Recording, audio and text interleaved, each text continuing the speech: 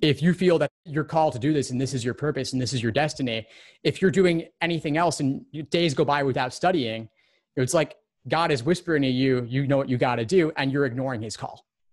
And then imagine like in the Bible, you have the prophets and God calls on them to do a certain task. Maybe the task is to warn people about things they're doing wrong, right? And those prophets are ignoring for a while and God gives them hints, and those hints become increasingly severe, right?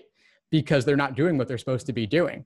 And so imagine if years go by and you haven't achieved your goals, you're going to know that. And that's going to be on you. I mean, I think that, for someone who's religious, if you truly believe in God, that's kind of a terrifying thought, because that means that you're actually accountable to be doing these things that you should be doing.